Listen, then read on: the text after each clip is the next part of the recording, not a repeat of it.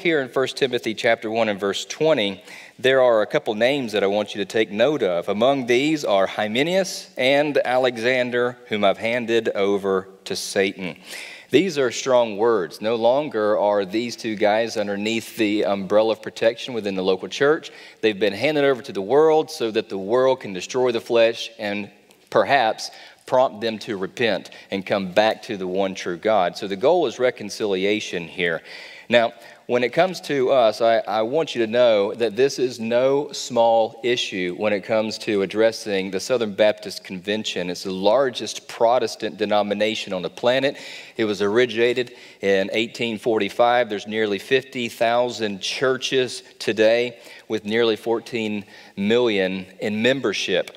Now, today I'll expose some of the gross attempts of the SBC elites to keep the Southern Baptist Convention large, which has become the idol: bigness, largeness, numbers. So among these issues, church growth and the size of a local church has become the main goal, and you do not see that in Scripture. Now, on the flip side, attendance in the Southern Baptist Convention over the last 14 years has dropped 27%. And so now the pragmaticians, the magicians, the con artists are scrambling to try and trick people into coming inside of our churches to try and build back up the church's size and the growth. And so that is not trusting God. Matthew 16:18 says, "I will build my church, and the gates of Hades will not prevail against it." So how big the church is and how it grows is God's prerogative, and we're simply to be obedient and trust Him with the results. And we see all throughout Scriptures that this world will wax worse and worse and wear out like a garment. We should expect nothing else than for the church of Christ, the true believers, to become narrower and narrower and fewer as that day comes closer. And so the Southern Baptist Convention is fighting against the logical ideas that Scripture sets out for us. Now, let me clarify. When I say the SBC elites, I don't mean the people in the pews. By and large, I believe that our people in the pews are God-honoring, God-fearing, Bible-carrying, God-loving, Jesus-loving, Jesus-believing conservatives. I believe that they love the local church, and I believe they love Christ. And I don't think that the majority of them actually know what's going on. In fact, it takes years to peel back the onion layers of deception. It takes years to pull back the curtains to be able to see what's going on. When I say SBC elites, I'm talking about the presidents of all of the major entities, especially the seminaries, especially the North American Mission Board, especially the International Mission Board, especially the Executive Committee, especially the trustees on all of these entities, the provosts at the seminaries. I'm talking about the SBC elites, such as the elite megachurch pastors who have a voice and they have influence within the convention. I'm talking about those who are even behind the scenes, who have influence, those who we do not know about, those who publish stuff that Lifeway will sell, and without any convictions to the Scriptures, they'll simply put it all out there. I'm talking about the ERLC, the Ethics and Religious Liberty Commission, who deals with public policy when it comes to the Southern Baptist Convention, and their capitulation on abortion, and their capitulation in all areas when it regards to the true gospel. I'm not talking about the people in the pews. I'm not talking about individual churches. I'm talking about, by and large, those who control the millions and millions and millions of money on our behalf. All of these monies are now being directed in a way that we would not approve of. I'm talking about the SBC elites, such as the Sin Relief, the Baptist Press, the Credentials Committee. I'm talking about these guys who control where our missions giving and sending goes and how they use it. It's simply been hijacked. The power is no longer in the people's hands. It's in their hands, and the microphone has been turned off to the people, and they're doing exactly what they want to do. I'm telling you today that it's time for another Protestant Reformation. The same way the true Christians came out from underneath the Catholic Church and started practicing biblical Christianity with the true gospel is the same thing that needs to happen today. We who are true believers need to come out from underneath the Southern Baptist Convention umbrella and have a new reformation to stand upon what is true. The only way to be able to make your mark and to stand against what is true is to leave now. The die has been cast, and there's nothing that we're going to be able to do save God stepping in and reviving the whole thing. Charles Spurgeon fought the same kind of battle in his day, and he called it the great downgrade, 2 words, downgrade of the Baptist Union in England. That was in the late 1800s and early 1900s, so there's nothing new underneath the sun. And most who knew Charles Spurgeon best said that he died of a broken heart because of all of this. He died in anguish because of this downgrade.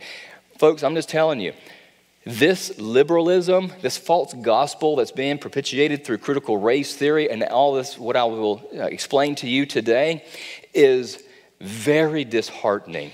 And it harms people. It separates families. It's tragic. And so that's one example on how this downgrade is happening in our example and in our time, and it's nothing new. So last week we discussed how Pilate said the phrase, "What is truth?" right? And that was simply demeaning as to the value of truth. He downplayed truth when he said in John chapter 18 and verse 38, "What is truth?" He simply made it as if it was not even something that could be ascertained or valuable. And today, the elites in the SBC are downplaying truth. They're making it relative. And so, I want you today to not be afraid of names. Historically, the culture in the SBC has put friendships above Scripture. But today I want to give you an example in the fact that we need not to be afraid of calling out those who are grossly against God and the gospel. So don't be afraid of names. And in this we've already named in 1 Timothy chapter 1, Hymenaeus and Alexander. Now turn to chapter 5, if you would, in 1 Timothy. Chapter 5 in verse 19 and 20, "Do not receive an accusation against an elder except on the basis of 2 or 3 witnesses." Now, we have met for years on these subjects that which I'm going to share with you today, and nothing has been accomplished. Witness after witness after witness has stood at the microphone at these conventions. Phone call after phone call after phone call has been made to these SBC elites, email after email after email, and all of these collaborative efforts have come in to just nothing is being accomplished. In verse 20 it says, "Those who continue in sin rebuke in the presence of all." All right? So there it is. Do not be afraid of standing against those who continue in sin. And there's a very important reason that we do this, so that the rest will also be fearful of sinning. This is for our own good, folks. This is for church health, so that we too will not be drawn in to sin and will actually be afraid of sinning, will be afraid of a holy and righteous God, which is the beginning of wisdom. If you're not convinced already, then continue to listen, because I'm going to go through the rest of Timothy here in 2 Timothy, and I'm going to show you exactly where there are more names that are listed. In 2 Timothy chapter 1 and verse 15, you'll also see another name mentioned, another 2 names.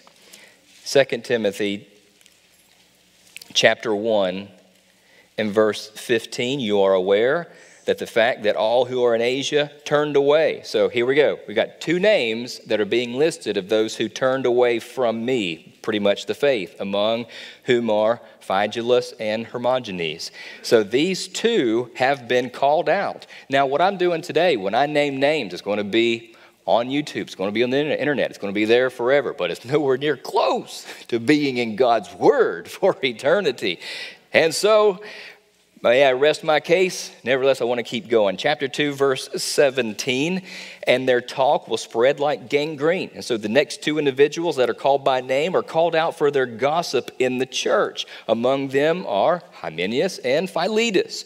So these 2 have been called out by name so that the rest will be fearful of doing the same things. Their garbage spreads like cancer, like gangrene. It must be called out. In 2 Timothy chapter 3, verses 8 and following, reveal that Jannes and Jambres were opposed to Moses and the truth. And so for those who oppose the truth, they get called out by name. 2 Timothy 3:8, just as Jannes and Jambres opposed Moses, so these men also opposed the truth. There it is, very clear. Men of a depraved mind, rejected in regard to the faith. But they will not make further progress, for their folly will be obvious to all, just as Jannes and Jambres' folly was also. So look up, folks. Just as their folly was evident to all, we will see folly before our eyes as the years unfold. Verses 10 and following. Now you followed my teaching, conduct, purpose, faith, patience, love, and perseverance, persecutions and sufferings, such as happened to me at Antioch and Iconium and at Lystra. What persecutions I endured, and out of them all the Lord rescued me. Indeed, all who desire to live in Christ will be persecuted. There's a promise for you. But evil men and impostors will proceed from bad to worse, deceiving and being deceived. There's another promise for you. Those who are evil. Do they wear the word evil on the front of their t-shirt? No, they're masquerading as angels of light, the Bible says. And so when you hear someone who is really smooth in talking and just is so winsome like a Rick Warren, beware. You need to pay attention as to what they're actually saying and compare it to Scripture, that which we'll do here in just a moment. But the Southern Baptist Convention here, according to verse 13, is my comparison. They're moving from bad to worse, deceiving and being deceived. Now in Titus chapter 1, if you flip over to Titus, it's just another page or two most likely in your Bible. I want to read verses 9 to 14, and you will see how the Bible instructs pastors specifically to rebuke those leaders and who are opposed to God publicly and even severely. And at the same time, hold fast in the faith, hold fast to the Word of God. Titus chapter 1 and verse 9, holding fast to the faithful word. You get the context here, correct? That this is to Titus, and he's instructing elders to do this in the local church. Holding fast to the faithful word, which is in accordance with the teaching, so that he will be able both to exhort sound doctrine. That's one thing that must be being done by pastors, exhorting sound doctrine, which has been compromised in the Southern Baptist Convention, and to refute those who contradict it, which does not happen in the Southern Baptist Convention, most commonly known as the 11th commandment. Verse 10 and following, for there are many rebellious men, empty talkers and deceivers, especially those of the circumcision, who must be silenced because they're upsetting whole families, teaching things they should not teach for the sake of sordid gain. Folks, you could just write a little dash and put CRT at the end of that phrase there at verse 11, because the whole reason why critical race theory is being embraced is to continue to win the world. And you cannot partner with the world and not be hostile towards God. James 4:4 is what that verse is. Verse 12, one of themselves, a prophet of their own, said, Cretans are always liars, evil beasts, lazy gluttons.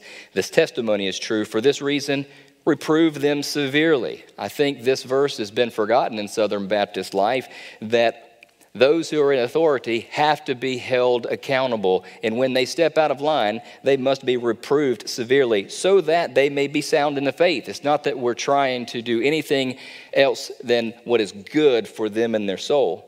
Verse 14, not paying attention to Jewish myths and commandments of men who turn away from the truth. And so that was what was happening in their day, and what's happening in our day is the same thing, a turning away of the faithfulness and the fidelity of God's word. So when it comes to reproving, verse 13 in Titus 1, who are we reproving? I've mentioned already it's the SBC elites. Now I'm going to get just a little bit more specific, kind of biblical. So hang on here. I'm going to share with you some of the details about Ed Litton, J.D. Greer, James Merritt, Tony Evans, Rick Warren, Kevin Ezell, Johnny Hunt, and more. Even the current president, Bart Barber, who publicly approved of Rick Warren and his ordaining of women in the Southern Baptist Convention and said that homosexuality will not send you to hell. This is terrible, folks, that we have now had 4 presidents that have not only downplayed homosexuality, but endorsed it. James Merritt endorsed his homosexual son's sermon and called it faithful to the gospel, which it was anything but. And then last season's president, J.D. Greer, said that homosexuality will not send you to hell. And then Ed Litton plagiarized that sermon and said the same thing, homosexuality will not send you to hell. And now Bart Barber. Now, our particular line in the sand has been as a church is homosexuality. As soon as you cross that line, we're out. And folks, that day is today. We've decided a long time ago that there's no other reason why God rained down fire, hell, and brimstone on Sodom and Gomorrah was except for homosexuality. And there's no other reason why God would turn a human being over to a depraved mind in Romans chapter 1 except for homosexuality. And we're just simply not willing to be tolerant in this area. We're not going to tolerate that which is an abomination unto the Lord. And this is the direction, mark my words, this is the direction of the SBC. And so the SBC president now is affirming in this area, he's a lukewarm, moderate, at very best. He's tolerant. Revelation 3:16 says this, because you are lukewarm, I will spit you out of my mouth. Folks, I don't know about you. I do know you. But we are not willing to be there on Judgment Day with those who are going to be spit out of Jesus' mouth in that way. Rick Warren is given to gross boasting, and I am so disheartened at the majority of those who stood and gave his self-exaltation speech a round of applause. A standing ovation. It was gross. I was no more than 20 feet away from him when he stood and took the floor because Ed Litton gave it to him, which was a breach in parliamentary procedure. That was awful in itself, but Rick Warren shunned sound doctrine. He bashed conservatives as disunifying. He personally played the role of the victim and just simply won the entire room to himself when he played the role of the victim when he first got the microphone. Listen to me. What's popular today is to play the role of the victim and add up intersectionality points. And so you are more victimized or more disenfranchised by all of these different community and cultural and country type fabric with things. And if you can do that, then everybody else will bow to you and give you money and power. Here, that is the crave of the day in our world. Our world is just begging for something to advocate for or someone for. They want to be aggressive in this area. So Rick Warren knows this, and he comes out and he plays the role of the victim, and now everybody's eating out of his hands, and he goes on to boast of planting 98 churches in California and being mentored by Billy Graham, and how he did a massive amount of preaching even before age 20, how he baptized 56,000 people and sent 26,000 on missions and has 76,000 members in his church and has 9,000 Bible studies, and he's planted thousands of churches and trained 1.1 million pastors, for which he boasted that is more, it's false information by the way, that is more than all of our 6 seminaries combined. And then he gets a standing round of applause. Now, if you're going to talk about a gross sense of idolatry here and idolizing numbers, and numbers being the end game which justifies any of the means, this is a complete abandonment from the scriptures. And if you say the right things and you go after the numbers, then basically in the Southern Baptist Convention, you can do whatever you want. Rick Warren called for a unity and ignored scriptural sufficiency and received a standing ovation applause for this. We've got to stand against this, not stand for it. Now, forget the fact that Rick has already partnered with Muslims and is proposing a theological principle that unifies both Christians and Muslims. He's done workshops to this means. He's, according to secular media, not our media, secular media, he's deemed as America's pastor. Now, the only way that you're going to get that name from secular media is if they know that you're a universalist, if they know that you are for all of the faiths. So this is a fact. Rick Warren is a universalist. Now, Ed Litton gave Rick the floor, and any amount of time that he wanted to speak, he had that. And then Litton left his moderation duties and started applauding and amening Rick. Now, this is not the job of a moderator, especially at a Southern Baptist convention. He's to remain neutral and keep parliamentary procedure in place, and he's got experts beside him to see that this happens. Now, Ed Litton abandoned his duties there and cut off the parliamentary procedures. He cut off good men like Tom Buck when they were at the microphone asking good, solid questions. He cut them off and moved on, and he completely ignored the messengers and parliamentary procedures, especially when they were asking about plagiarism, for which he is guilty of, especially when he was asked about women pastors, which he is guilty of doing as well.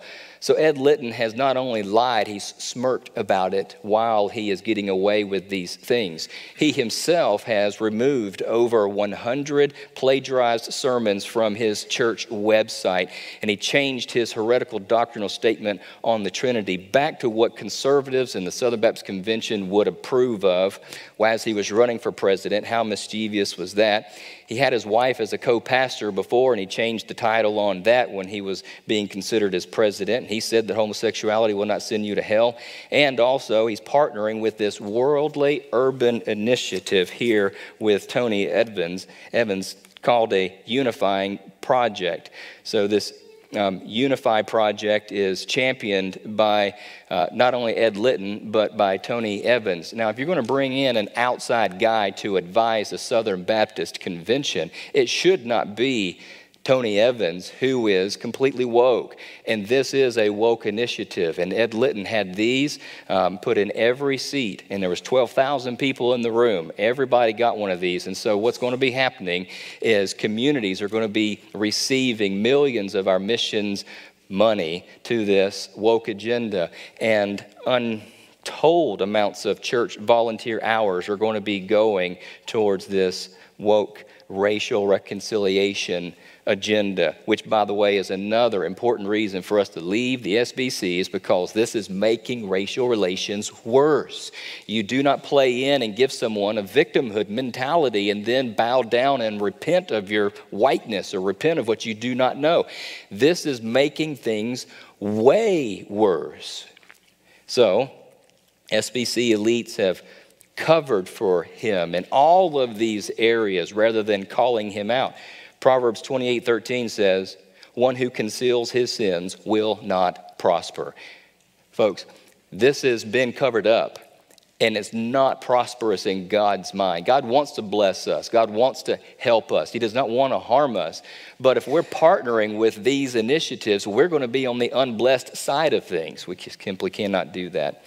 So not only are the SBC elites concealing sin, they're promoting it. Litton is our first example of how they're promoting this type of sin, as he was invited by all of the seminary presidents to chapel. Now, keep in mind, if you are a student at one of our theological seminaries, for which there are nearly 40,000 students if you combine them all, then who speaks in chapel is your example. And you look up to whom the seminary president brings in to preach in chapel. You listen closely to what he says. They are our example. But yet Jamie Dew at New Orleans Baptist Theological Seminary invited Ed Litton and all of these things that were known to speak. Danny Aiken at Southeastern Baptist Theological Seminary did the same thing. Al Mohler at the Southern Baptist Theological Seminary did the same thing. Adam Greenway at Southwestern Baptist Theological Seminary did the same thing. They all brought lying Litton in as an example in chapel. Get this. Any one of those theological students, if they were to have plagiarized even a paragraph on a research paper, they would be removed from the seminary. Yet, hundreds of sermons have been plagiarized by Litton, and a gross abandonment of our Baptist faith and message and biblical convictions was on display. I like what our newest member, Matthew Story, said: to permit is to promote. And we can no longer permit these things. To do so would simply to be promoting it. So, strangely enough, Even our messengers, by overwhelming majority, approve of Ed Litton. They trust him. He's a liar, but they trust him. It's strange. Even after he brought Tony Evans into our convention meeting to partner with us on this woke initiative, they trust him. It's a social justice urban initiative, that which I've been preaching against for years now. This is no new news for us. This is what the world is doing, is being brought into the church. And we stand against this. We want to keep the bride of Christ holy. So social justice is being brought in. And there even was a woke video that not only the people in the room, 12,000 plus people, saw, but those who are watching online, they saw. And those who will ever click onto this website and see this woke video that demonstrated that whites don't know that they're racists. And they demonstrated this poor old man bowing down and apologizing and repenting as an example of what we should do. That's just a shame. So the previous president, J.D. Greear, promoted social justice as well, and especially through the Sin Network and the Church Planting Network. And he also said that homosexuality won't send you to hell. Lifeway publishes all kinds of anti-biblical material. It's non-Trinitarian, self-help, pragmatism, that is attractional and heretical. Folks, I'm telling you, all of that is bad. But attractional worship is the thing of the day. It used to be called contemporary or whatever. You know that we do biblical lyrics and music here that's focused upon God. But this attractional thing is seriously spitting in the face of God, because Jesus Christ needs nothing other than his good name to attract people into him. We don't need the lights and the glitter and the glamour. We don't need all the tricks and the gimmicks. And we don't need a professional on stage with the perfect voice and to wow and to entertain you and to draw you through entertainment. We don't do any of that. And Christ doesn't need that. But to do so means that you believe you need to add something to his light. Kevin Ezell, president of the North American Mission Board, he hides millions and he will not be accountable for the budget. He just simply ignores messengers. And when messengers ask about the mishandling of millions of funds, he just gives them a glazed over answer, a stereotype answer about, oh, we believe in the gospel. We believe in planting churches. And he smiles and he ignores the question and says a bunch of false garbage, because he's not doing what he says he's doing. And he ruins church planters' lives. I'm telling you by firsthand testimony that funds have been removed by him and put onto another church planter right in the same neighborhood because Kevin Ezell liked someone better, and this church planter wasn't getting the numbers. This is where our Annie Armstrong Easter offering has been going, but it's not going to be going in that direction anymore. Bryant Wright oversees disaster relief as a Sin president, and he is buddies with Kevin Ezell, and you could expect the same ministry philosophies that'll be happening with millions of dollars in this direction. And what is happening is more of a humanitarian approach to the gospel and leading people in a cheap sinner's prayer and adding social justice to that at the same time. This is awful on top of awful on top of awful.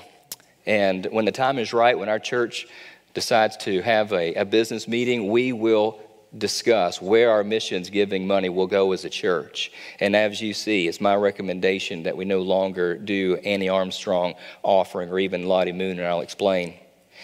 Vance Pittman is over church planting now. Church planting, I've looked at it, is just simply a burn-out job description. A man and his family have gone through theological education. They have debt. Now they're planted in a strange city, and they're expected to find a house and find a job and plant a church with minimal support, maybe $800 a month. And that's too much pressure on a man. But yet they're planting these over and over and over and over again. The result is burnout. They are burning good, called men of God out. The marriages aren't making it. The children are bitter towards God. The churches are shallow, attractional, at best going to survive a year or two. It is a destructive plan. And so the budget has grown for the Church Planting Network from $23 to $75 million. So think about that. Yet this whole process is woke and it supports women pastors. If that wasn't bad enough, we've all been deeply stung by Johnny Hunt covering up his own sexual advances towards a woman some 20 years ago. And he was at the North American Mission Board as the head over evangelism. He has been convicted of abusing a woman, and the SBC elites covered it up. Now you tell me, how does that true woman feel about that? In the last 20 years, how does her and her husband feel about being shunned and put aside and having been asked to keep it silent? So Johnny, he didn't come clean when he was asked about it, but Guidepost, a third-party entity, investigated and interviewed those who were involved. They found out the facts, and they came back and interviewed Johnny, and they asked him, and he denied it. They leaned in a little bit more and gave him a little bit more details, and he confessed a little bit more. And then they gave him a little bit more details, and he confessed a little bit more, and so on and so forth. The man did not come clean from the very beginning, and the SBC covered it up. Ephesians 5:3 says, immorality must not be named among you. And then in 1 Timothy 3:1, an overseer must be above reproach. Yet at the same time, Johnny Hunt's belittling this and calling it consensual, and I'm disgusted by it. Paul Chitwood is at the International Mission Board. I have really, truly enjoyed and appreciated Paul Chitwood. However, the fact that he promotes that thousands die every day and go to hell without the gospel puts the weight on the people for salvation. And you and I know that it is not in our hands as to whether or not someone repents and places their faith and trust in the gospel.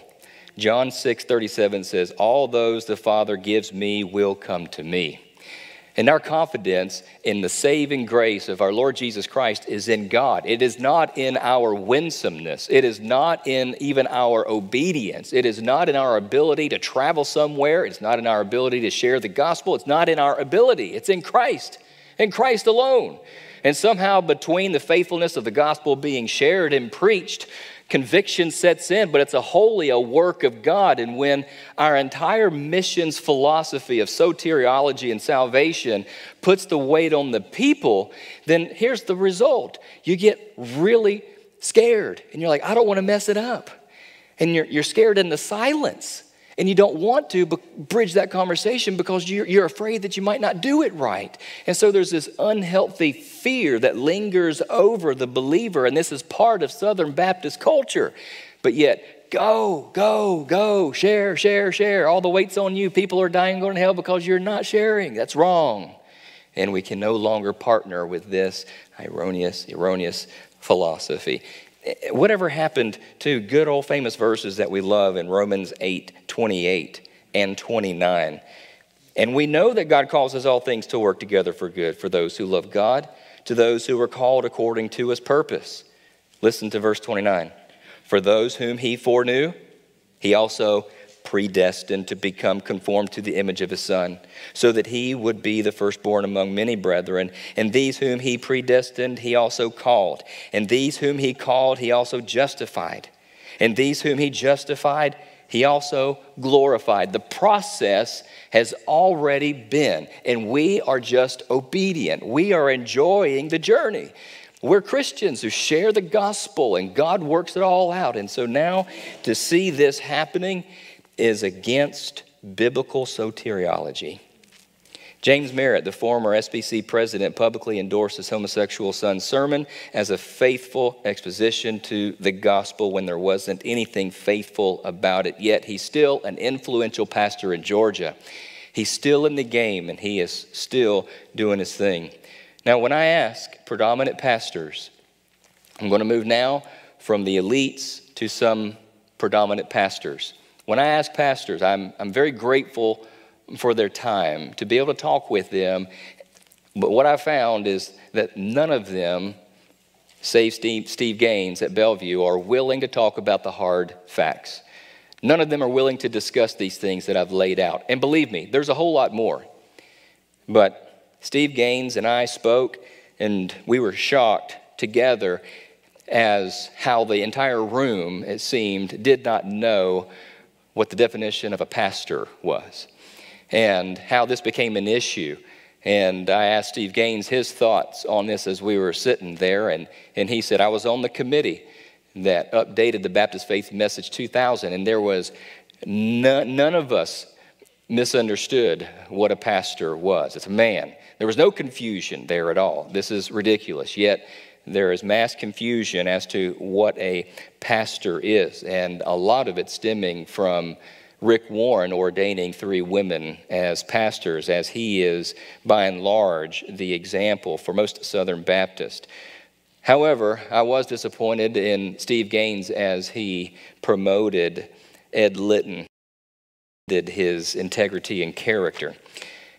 Al Brumbach is the new pastor of First Baptist Naples, and as I spoke with him, he ignored the facts about First Baptist Orlando and their woke agenda and baptizing homosexuals and placing the LGBTQ people into service, and he defended his friendship with David Youth, saying that he's known him for over 10 years. I didn't say how long I had known David because the conversation is just null and void at that point. I know where he stands. You're not going to change his mind, and so he moved on after that. There's another pastor who has influence not only in our state but also in our convention, who is simply tolerant and unwilling to say anything or to do anything to stand upon righteousness. He is putting his friendship above the Scriptures, that which I just will not do. I'm appreciative of the conversation with Dr. Tommy Green. He is the Florida Baptist Convention treasurer, aka president. He basically said that there's nothing that I can do. As we talked about everything, I aired out all of these facts, and I thanked him for 45 minutes on the cell phone, and you can imagine how many calls and how much is taxing on his time. He gave me 45 minutes on the phone. I was grateful for that. But here's the facts. He told me there's simply nothing that he can do. Now, I disagree with that by and large. I say you should utilize your influence to say, not in this house, not in our convention. Stand up for righteousness, and so what if you lose your job? God is in control. Our own association director, Dr. Tom Chaney, has been very gracious with his time with me as well, and is the director for the Greater Orlando Baptist Association. He said he's remaining neutral. And again, I disagree with remaining neutral and being tolerant. But however, keep this in mind, that our churches here in Central Florida, we hold the power. Okay? What we say is what happens at GOBA. Dr. Tom Chaney, or the director of GOBA, is just simply the director. He is to direct what the churches vote to do in regards to the 3 initiatives of church planting, church revitalization, and leadership training. Those things which I am involved with in in leadership training, and we've hosted seminars here. So we still have a voice with our association, and my encouragement to us is to stay engaged. I was disappointed as I spoke with Cam Triggs, a North American Baptist, or a North American Missions Board church planter right over here beside of us. He's a neighbor. And as I spoke with Cam, he's right here in Pine Hills. He was the pastor's conference vice president. And so he was interacting with all of the pastors there, and I asked him, was that a heavy position to hold? He said, yes, it was very taxing. It required a lot of me and traveling and interacting, and days and days and days of work. And then I transitioned over into talking to him about his picture that was in the Messenger's book. And in his picture, there was a backdrop. And in the backdrop, it said, do justice, preach grace. And so I asked him, could you I sincerely tell me what it means to do justice? What am I to do? I want to know what you are expecting for me to do when it regards to doing justice. And I was very disappointed in his answer. There wasn't any scriptural basis for it, and it seemed very ambiguous. And then a transition of subjects, and he said, thank you for letting me know in regards to everything that's going on. But I got the clear sense that he was not willing to do anything about it, and so I don't expect anything to come of Cam Triggs, who is very connected with our Florida Baptist Convention and the North American Mission Board. If there's anyone that could get anything done, it would be Cam, David Youth at First Orlando, Alan Brumback at First Naples, these guys whom I was enabled to be able to have conversations with, but yet at the same time, none of them are willing. They're all capitulating. And at the same time, now we move from the SBC elites down from the pastors, now down to, and by the way, Steve Gaines is at Bellevue in Tennessee. I was just enabled to have a conversation with him, and I hope to hear back from him. He said he would call me. But now let's move down to the messengers in the room. I was disappointed in the fact that Tom Askell and Vodi Bakum were willing to take on this effort in trying to change and turn the direction of the Southern Baptist Convention. I was encouraged that they were willing to take on this monumental task. Vodi Bakum is in Africa, and he is overwhelmed with all that God has for him over there. I mean, lostness is, can you imagine? And yet he's still willing to come over and to participate in this denomination. I appreciate him. He is Southern Baptist educated, and he planted a church for the Southern Baptist Convention, and so he knows it well. But the messengers overwhelmingly voted them down. Now, at first, it looked like they may have won, but when it come to the ballots, it looks like perhaps that the liberals had control of the parliamentary system and steered it in the direction that they wanted it to go. And so in your bulletins, I have given you the percentages that came out in the first elections, and then there was a runoff, and Tom Askell lost by a great percentage. So there's just simply a spirit, by and large, with the messengers. Now, I'm not talking about the people in the pews. Keep in mind that there's only 7% of the Southern Baptist Convention churches represented at this annual meeting, totaling about 12,000 people. But those people that come, that are messengers, that are delegates, that are representatives of all of the churches, they are the ones that are able to call for change. They're the ones that are able to do it. We only have a certain amount of messengers that we're able to send from our church. So they are the ones who count, and there's the ones who are taking time out of their schedule to go. And they overwhelmingly tolerate all of this stuff. 2 Corinthians 6:14 says, what does righteousness and wickedness have in common? Or what fellowship can light have with darkness? I just see it very clear by majority, overwhelming majority in the room, that everyone seems tolerant of even the ERLC's approach to redefining pro-life and making abortion tolerable. So the majority is okay with immorality and engaging in social justice and engaging in pragmatism. Majority of the messengers are okay with it. 2 Corinthians 6:17, therefore come out from among their midst and be separate.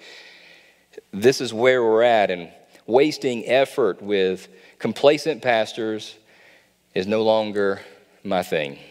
I want to stand with those of you who want to stand. I want to make a difference. I want to be known for those of us who stand for truth. And I appreciate the fact that we've remodeled this building, and some time ago we even put a Bible right here underneath the pulpit. So I'm literally standing on the Word of God. And we are living it out as a church, and we're known for that, and I congratulate you for that. But in the SBC culture, pastors are shunned for standing for holiness. But yet they're accepted when they accept homosexuality.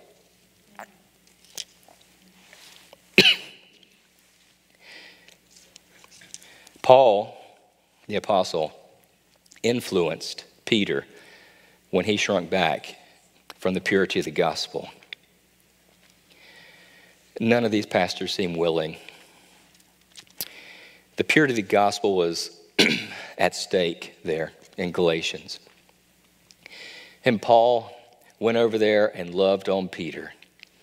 And he said, brother, you can't shrink back from the Gentiles and gravitate over to the Judaizers who are adding works to the gospel and think that these new converts understand the gospel. You're polluting the gospel by your actions. It's exactly what's happening today. The gospel is being polluted by social justice and critical race theory, and I don't see any Pauls out there who are willing to lovingly come alongside and say that. There are a few. There are. I appreciate Tom Buck. I appreciate Pastor Francis down south. I appreciate Tom Askell. But by and large, the culture is unwilling. In fact, they say that Galatians chapter 2 there is an example of racial reconciliation. And we need to reconcile the races. That is, folks, listen, we've gone through Galatians verse by verse here on Sunday morning before. That is not racial reconciliation. That is the gospel right there that is at stake. So, David Platt, he calls for white repentance. Mark Dever and Matt Chandler are as woke as they get. And Tony Evans says that Peter was a racist. So I guess the gospel has been, according to them, incomplete for centuries and centuries and centuries since they have not known, or we have not known, of social justice and critical race theory for so long. Does it not seem illogical? It is. So the cover-up with sexual assaults and the cases that have added up and have simply tarnished the name of Christ within the Southern Baptist Convention, and we've been dealing with this. There was only 1 hour given to this main subject in the days of dealing with business there. I was saddened about that. It seems that it's been swept underneath the rug. The watching world now, in my opinion, maybe yours too, is now laughing at SBC ethics.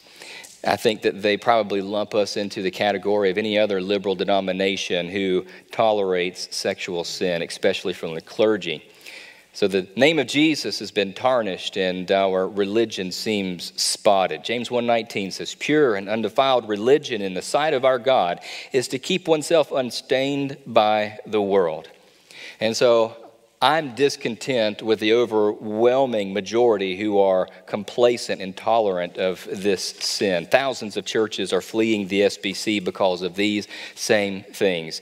So it seems that even the easiest of scriptures are being usurped. 1 Timothy 2:12, but I do not allow a woman to teach or to exercise authority over a man. Very plain, very simple, but yet there is a woman that is leading the committee who is calling for the definition of a pastor. And the reason why this redefining of a pastor is being asked for is so that they can chop it up and make it to where women are also able to be pastors somehow. And so we refuted that. Tom Askell and Al Mohler, we pushed back on this and said, no, we don't need to have a word study. We don't have a task force to define what a pastor is. We know what a pastor is. What a pastor is.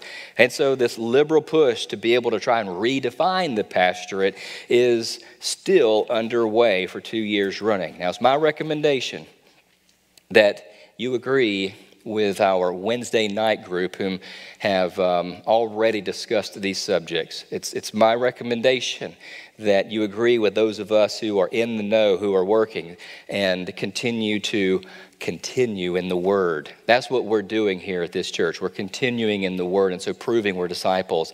If this is new information to you, it's just simply because they're good at hiding it, and it's not readily available to know. If you don't know about this, perhaps I and some of us can help you see where to read the facts and not the, by and large, glazed over opinions of what's going on. But this pragmatism in the SBC, it's now part of the very fabric of who we are. Not us any longer, but listen, Romans 1:22 says, professing to be wise, they became fools. Pragmatism is simply trying to outdo God and do something that works to get people in the doors and bait and switch and trick them into being Christians. Now, by abandoning the scriptures and being wise in their own eyes, God has given them over to the lust of their own hearts to impurity, Romans 1:24. And in verse 25 it says, for they exchanged the truth of God for a lie. And then in verse 28, God gave them over to a depraved mind to do those things which are not proper. Folks, when you abandon God, God abandons you. This is what judgment looks like. You've heard this. When God removes his blessings off of whether it's Israel or whether it's a nation or whether it's a person, this is what it looks like. You're just given over to your own demise. And I, frankly, am content with being your pastor, with being your shepherd, with making a local difference, with working hard with you folks. We don't need a convention. We don't need a partnership with these folks. There are other conventions to be a part of if we want to. I personally want to lead us towards supporting missions individually. I want to see us gravitate and pull together and take our own mission trips with our own missionaries to go make a difference. For example, we've got the Dale coming next week, a missionary who has given up his life in North Carolina out on the farm. And he's taken his wife and his 2 teenagers to Uruguay, South America, to share the gospel, to plant churches. And folks, I'm excited about partnering with our missionaries personally. And you know what could possibly happen? We could get excited about these things. We could get excited about making a difference. The cooperative program, in a way, has made us disconnected from being Great Commission, missionally minded people. We give and give the responsibility to missionaries, but that's not the Great Commission. The Great Commission is for Christians to make disciples and to baptize them and to go into all nations and to teach them all of what God has commanded us to do. This is for us, and I'm excited to be able to do these things with you. So it's my recommendation that we all unify and stand together, and then over the next year of our church life, we would pray together and we would talk together and we would veer in the right direction together. And so at our next business meeting, we should discuss no longer associating ourselves with the Southern Baptist Convention. Remember, we're not leaving the SBC. They've already left us. They're the ones who left. We're still standing upon the Word of God, and we're going to be faithful with our missions giving and our efforts and redirect it. So we're going to stand for truth. Now, listen to me. I want to, in closing, give you some bullet points as to why this is so important. We can no longer be a part of easy believism for numbers, attractional church worship services, pastoral friendships over sin, shallow preaching series, not absolutely against abortion, enabling women pastors, hiding millions, making racial issues worse, ignoring messengers, ignoring polity, having our seminaries polluted with critical race theory, woke initiatives for missions, tolerating heresies and lies and homosexuality. I can't be a part of this. The SBC has already left where we stand. Simply put, the doctrine of God is primary. And when you move God out of the way and you say, God needs me in soteriology or salvations for me to convince someone to make a decision, you have got a wrong view of God. It's God's work wholly unto salvation. And so for our missions to be poured money into and effort and training into decisionism is simply something that we cannot do. It's a low view of God and it's a high view of self. We cannot capitulate or shrink back at all in regards to the doctrine of God or the doctrine of Christ. You see, critical race theory adds social justice to the cross. It's a false gospel. And when you add works to the atonement of Christ, you're saying the atonement of Christ is not sufficient and Christ needs you. Again, it's a low view of Christ and a high view of self. And again, I've already talked about the doctrine of salvation. And here we see the lust for more, bigger church services, bigger buildings, the newest thing led by our SBC culture. It's simply abusing souls for the lust of numbers. We cannot be a part of these tricks and gimmicks. Folks, the doctrine of the church is compromised. It's simply a popularity post. The doctrine of the word is compromised. They use the word to achieve their wants. And so we have so many who are violating church doctrine and not holding fast to it. They lie and they cover things up. They hide millions. They refuse to address homosexuality and yet at the same time endorse it. They say one thing and do another. They put friendships above God. And by and large, they do not preach exegetically. When you take an encouraging series out of the scriptures and you preach the word, okay, I'll give some pastors that. They're preaching the word. But when you take just a few paragraphs or a chapter or something out of the word of God and you just preach that series and you move on to something else, you're not preaching the full counsel of God. You're not preaching in a way that corrects the believers. You're leaving out what preaching is for. 2 Timothy 4:2 says, preach the word. Be ready in season and out of season. Reprove. When you select a series that's encouraging, right, and edifying and lovely and leaves you feeling good, you're not reproving, you're not rebuking. You're only doing the exhorting. And so preaching is for reprove, rebuke, exhort with great patience and instruction. This is the commandment that's being ignored. And so I'm calling for us to be holy, for I'm holy, according to 1 Peter 1:16. And 1 Corinthians 15:33 says that bad company corrupts good character. For these reasons, and believe me, many more, I'm no longer going to refer to myself as a Southern Baptist pastor. I'm just simply a biblical pastor. Beulah Baptist Church's pastor. I'm a shepherd that's called to feed the flock. And I'm happy and content in that. So who am I? I'm just a sinner who's been saved by grace, called to preach the gospel and teach the word faithfully, to be a shepherd here at Beulah Baptist Church, which includes praying, preaching, and pastoring. I love my God, I love my flock, and I will not shrink back.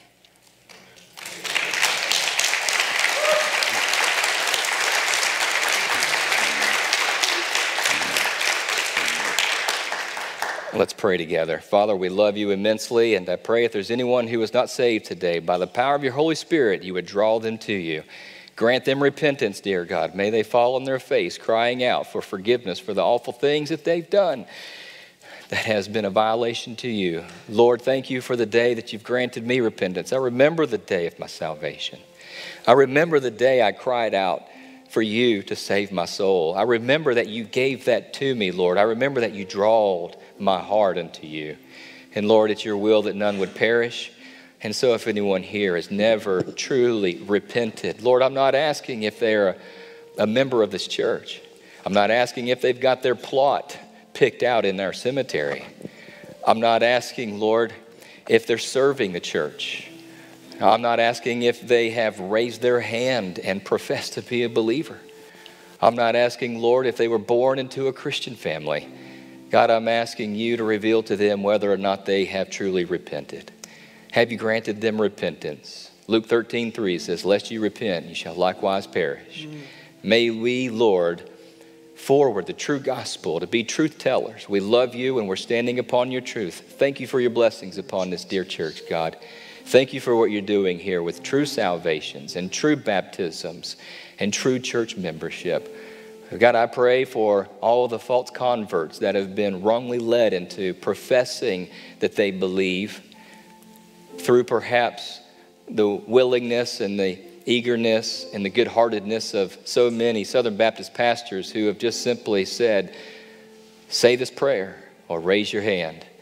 God, I pray that you would pull the blinders back from those who do not know you, truly know you, because it is, Lord, the religious crowd whom you have said, depart from me, you doers of iniquity, I never knew you. And so, Father, it's our desire here to continue to share the way, the truth, and the life, to bring light to those darkened souls, to have you illuminate salvation to them, to bring those out of darkness and into your glorious light, and to sanctify the believers, and to learn of your word, and to be faithful with our gifts. God, thank you for everything that you're doing, and I pray that you would help us, Lord, to be strengthened in you, not in ourselves. Help us to be able to discern the spirit of the day, the cultural norms that creep into our lives and into our churches. Help us to be able to stand, Lord. Help us to truly peel back an American worldview and even a Southern Baptist Convention view of church and salvation and of you. Help us, Lord, to be biblical is all we're asking. And help, Lord, those who are not saved to be saved. We ask this in Christ's name. Amen.